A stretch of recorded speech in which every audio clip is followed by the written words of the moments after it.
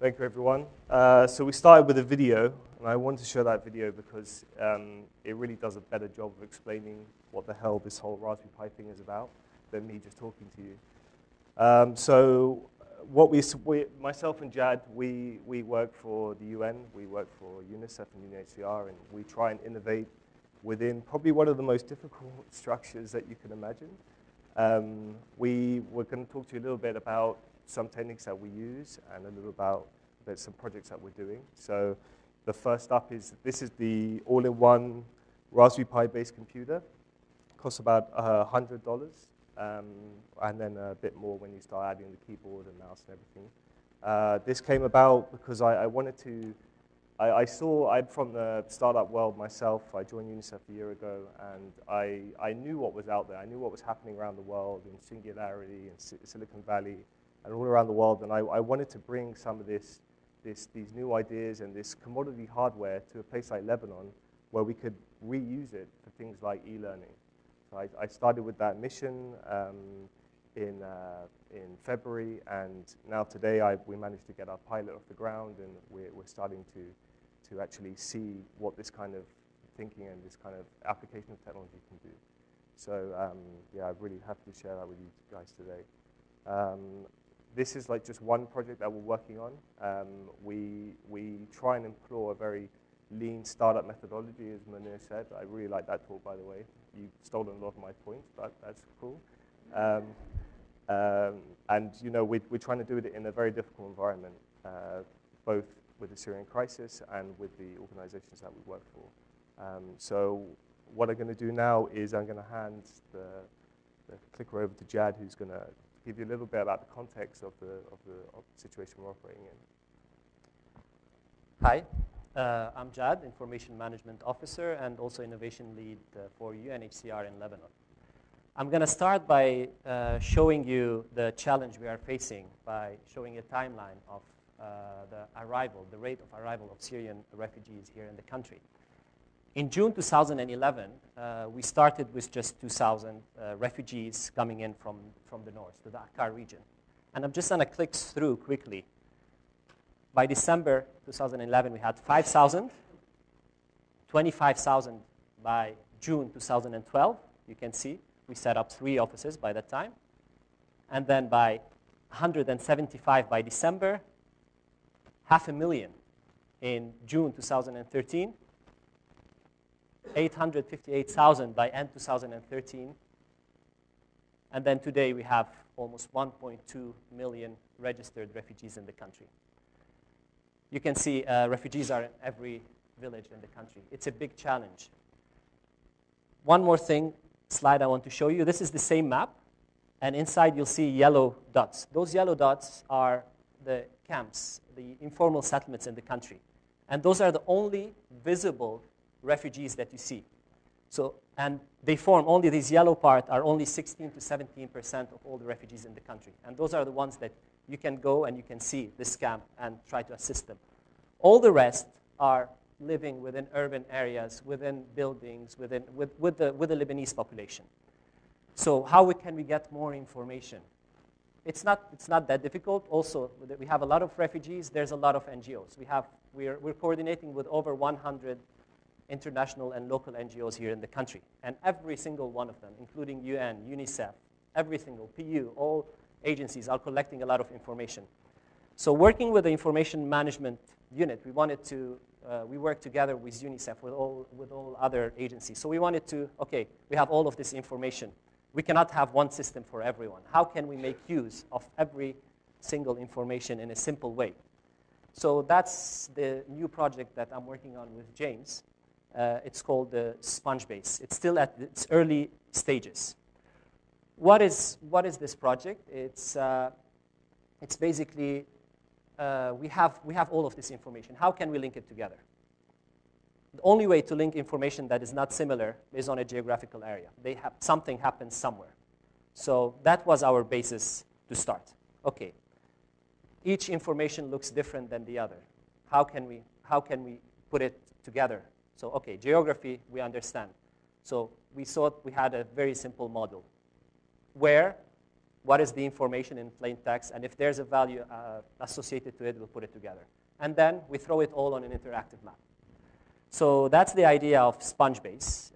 It's another project that we really hope it's going to be kind of a breakthrough in how we collect information, how we collate information together. Because now information is in Excel files, in databases. All of it, we'll bring it together in an automated way. So let's see how we might fail. You will see, but James can explain to you how at the process that we're going through in developing such a new innovative solution for collating information. Back to you. Thank you. So I just want to run through a few things. Myself and Jad, when we were preparing this talk, we sat down like, okay, what do we actually do? Like, what are the techniques that we've used to get some of these things off the ground? And I just put a few of them in some slides, and I'm just going to kind of explain what I'm trying to say. So first one, I mean, a lot of people talk about innovation now. There's innovation courses, there's innovation. You can go and do a course of innovation at a university, and then you're an innovator, you know, and you're going to go out and you're going to change every organization and business just like that. I would not say innovation is not a thing. It's not like a thing you can throw at a problem and it will solve it. Innovators are people sitting in this room. They're people who change something in a process in a very small way that leads to a bigger impact, or introduces a new tool or a technology into an organization that creates a bigger change or a smaller change to begin with that equates to a bigger change over time. And that really is what innovation means to me. It's doing the small things, the slight changes, convincing that one manager to, hey, why don't we just try this way of doing something and then measure that and see what happens. And as we said, it's okay to fail. And if you have to fail in a small way, but it's okay to fail. So innovate by making those small changes. Figure out, okay, this is the big problem I have.